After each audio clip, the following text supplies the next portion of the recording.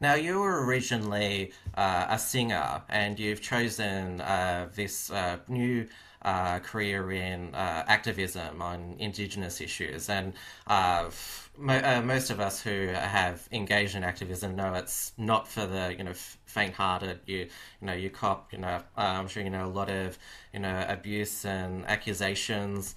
Given that, why did you decide to go from something which like singing, which is obviously a very warm and fuzzy industry, and put yourself in the firing line currently. Yeah, I guess I went into politics, well, and activism because while singing is a beautiful thing and is very much a part of who I am, it also, I guess, I separated the activism from the singing, and I then, I guess, watched my mother get into politics. I'd known for many, many years that Indigenous issues were never seeming to be resolved, and I've lived my life burying my family members. I've lived with death since a young age. I lost my brother to leukemia when I was 3, and he was 10 years old. My mother almost died when I was 6. Apart from those sorts of experiences, just constantly seeing my family die as a result of family violence, alcohol, substance abuse, family being locked up and all those sorts of issues, as well as the fact that I know, growing up an Aboriginal girl and woman, that Aboriginal women are second rate in traditional Aboriginal culture. And having the understanding of traditional culture as well as understanding the Western way of doing things, and having both those sides of me, understanding both sides as I've grown up, has really led me to, I come from a position where I understand. And I think one of the main issues going on here is the fact that a lot of people just don't understand. They don't understand, what parts of Aboriginal culture are affecting Aboriginal people in a detrimental way that haven't been addressed by governments, because governments haven't understood. But also, I think activists, while they had their place bringing about equal rights for Aboriginal people in this country, have now gone too far. And a lot of activists, in fact, who, unfortunately for their circumstances, are removed from traditional culture, don't understand its impact on the most marginalised in this country, and are just as much removed from it as many of our political leaders have been for many, many years. So in my position, I'm obliged, I guess, to speak for those whose voices haven't been heard. In the Northern Territory, we're still the final frontier.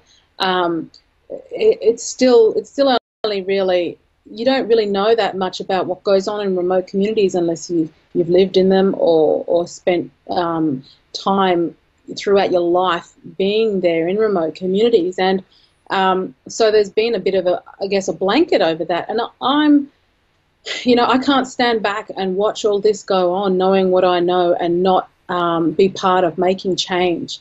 And having watched my mother go through that process, having seen what she's experienced and understanding her strength in doing that and being part of that, and being an Aboriginal woman whose first language is not English, become an MP, and about speaking the truth and what is really going on, then, I've had to follow in her footsteps, but I've also had to follow with the understanding of both cultures, and I guess a little more, I'm a little, I guess, she still holds very traditional views in some cases. She believes that there are some people who are capable. Me, on the other hand, yeah, there might be those people out there, but my belief is we're much stronger than that. And there are other ways that we can also fight for the rights of women and children. And it needs to be done in a way that the rest of the world is going to be able to understand. And so it being that link between the two cultures, I guess, which is important for me to be. I used to do it with my music. Now I can do it on a platform of using, you know, activism and fighting for the rights of the most marginalised, which I just don't think it's been done properly. You know, we Aboriginal women have not had our feminist movement. We have had to stand in solidarity with Aboriginal men. We've been told to do so for the rights of Indigenous people against racism. Well, in my view, there are far more people in this country who are prepared to bend over backwards for Aboriginal people than there are racists.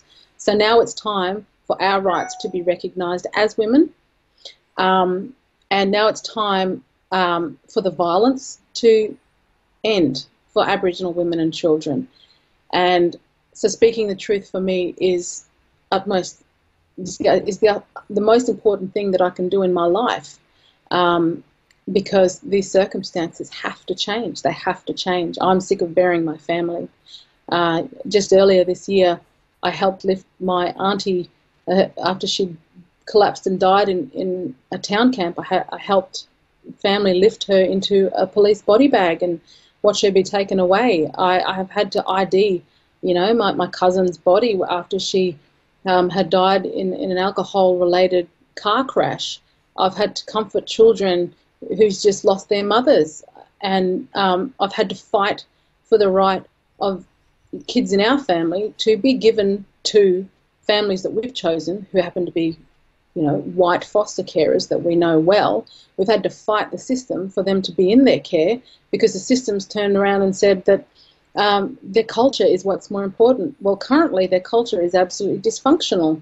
So until that culture becomes functional again, I would not place children in my family in the care of those who are part of a dysfunctional culture. It's as simple as that. Rights of women and children need to come first.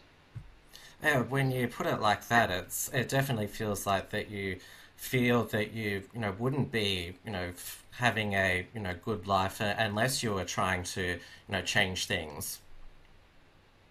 Absolutely. Whatever work that I've done, whatever projects I've pursued, whatever it is I've been part of, it's always had to be in such a way that it's somehow contributing to the betterment of, the most marginalised, my family. And I've always, hoped to be, I guess, a positive role model for my people.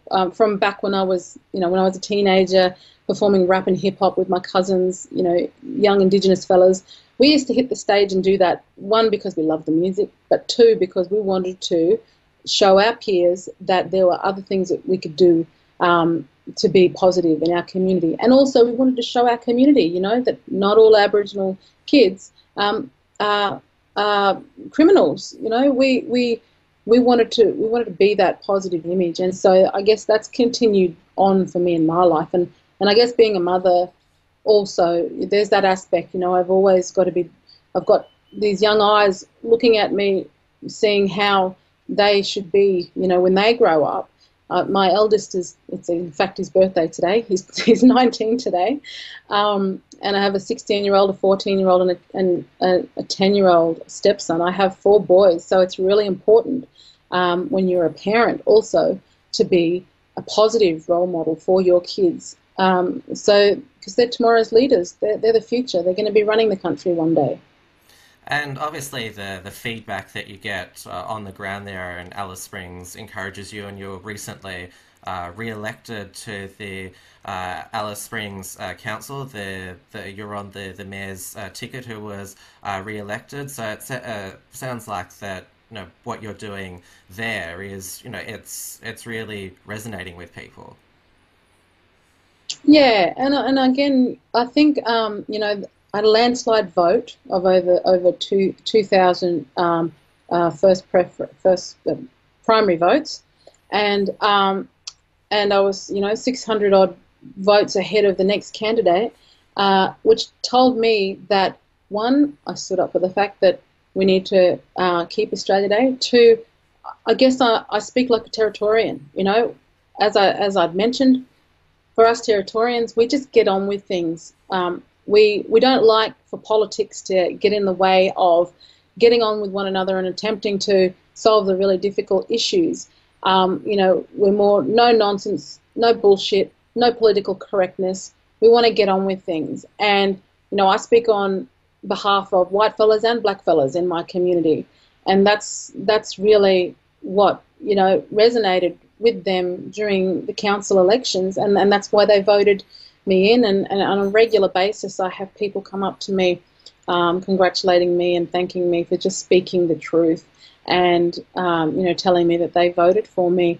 And I think in this day and age, right now, with everything, with the lies that are told and through political correctness, people are just sick of being lied to, and they want the truth to be known. They just want straight talking and straight walking too. You've got to walk that talk at the same time. This has been an Unshackled Fast. Please like, comment and subscribe. While you're here, grab our free ebook at theunshackledbattlefield.net and visit theunshackled.net for all the latest news and commentary.